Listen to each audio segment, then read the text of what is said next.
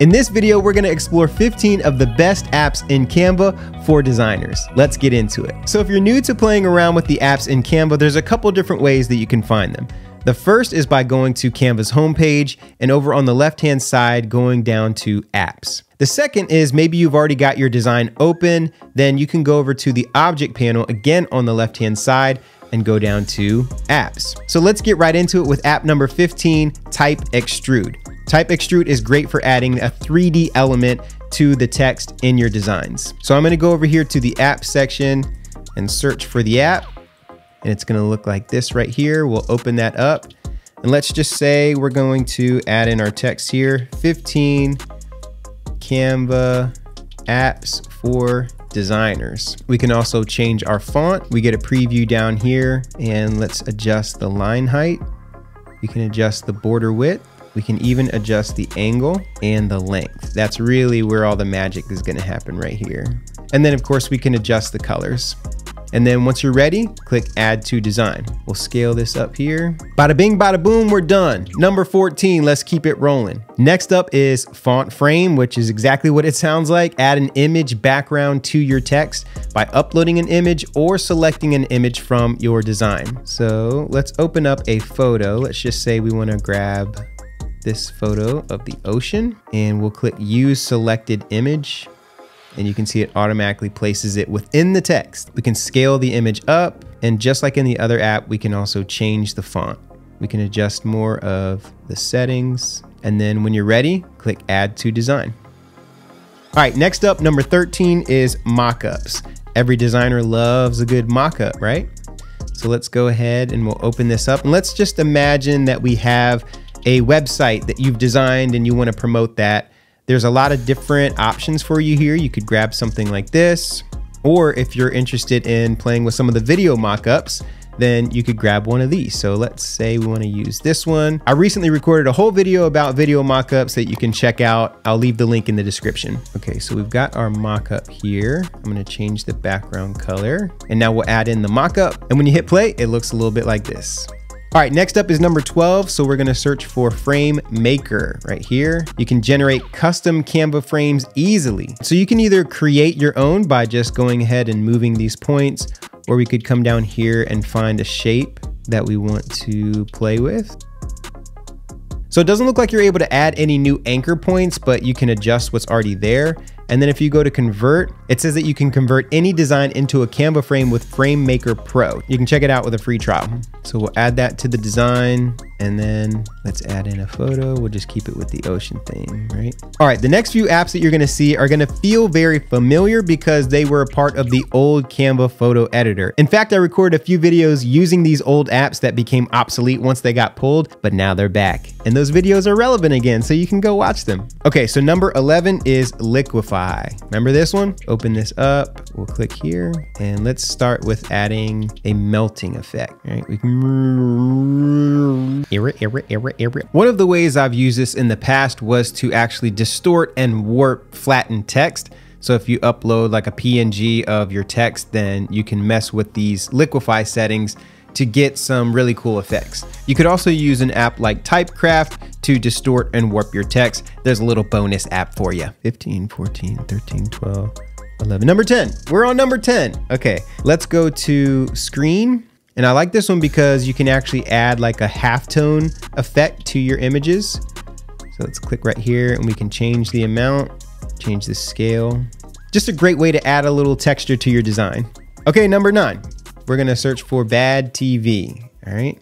And this will give us kind of that vintage VHS type of a vibe. We've got retro. Again, you can change all of these settings here.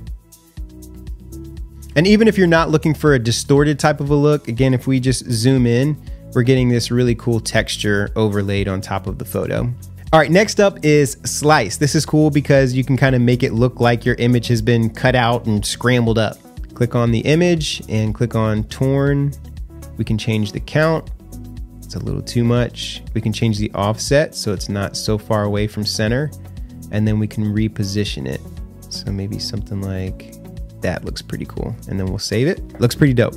All right, number 7 is trippy, a futuristic psychedelic experience. Trippy is about happy accidents, an edgy look made to mimic the effect of a digital error. Digital error. All right, so let's click on our image again and let's try fluorite. Very TikTok-y. I could see this being like a really cool movie poster. Add some jitter, radiate. All right, let's see what radiate does. Shift amount, again, changing the jitter. And of course, one of the cool things that you can do is to start stacking some of these effects. So if we like this look, but we wanted to add in the slice, then we could go back here and it's gonna maintain what we just did.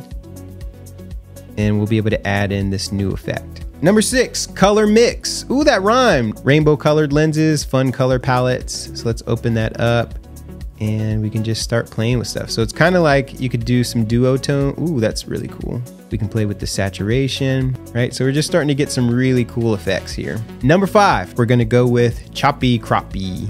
No, it's not choppy crop. It's just choppy crop. This is a fun one because you can actually make it look like your design is cut out. So let's add in a photo here. Let's say we want to use this photo. And with this photo selected, we're just going to start cropping all the way around the subject. Crop it like it's hot. Crop it like it's hot.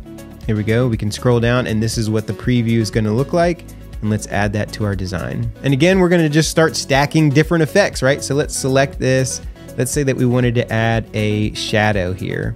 We'll change the blur amount, angle. All right, so if you did, imagine doing this like a couple different times. If you had a couple different images, you start to feel kind of like a collage, right? Hey, yo, Roger, what's going on, my dude? Hey, why you make me so small? Moving on to number 4 is mesh gradient. This is exactly what you would expect it to be, which is that you can make your own gradients. So you can change the colors, how you want them to mix. Let's say we want this to be maybe down here. And then if you click randomize position, it'll just kind of use the colors that you've got and it'll give you a bunch of different looks. And we'll add that to the design here. There we go. Number 3 is kind of similar to number 1, text maker, but there's a lot more options. So we can click on see all.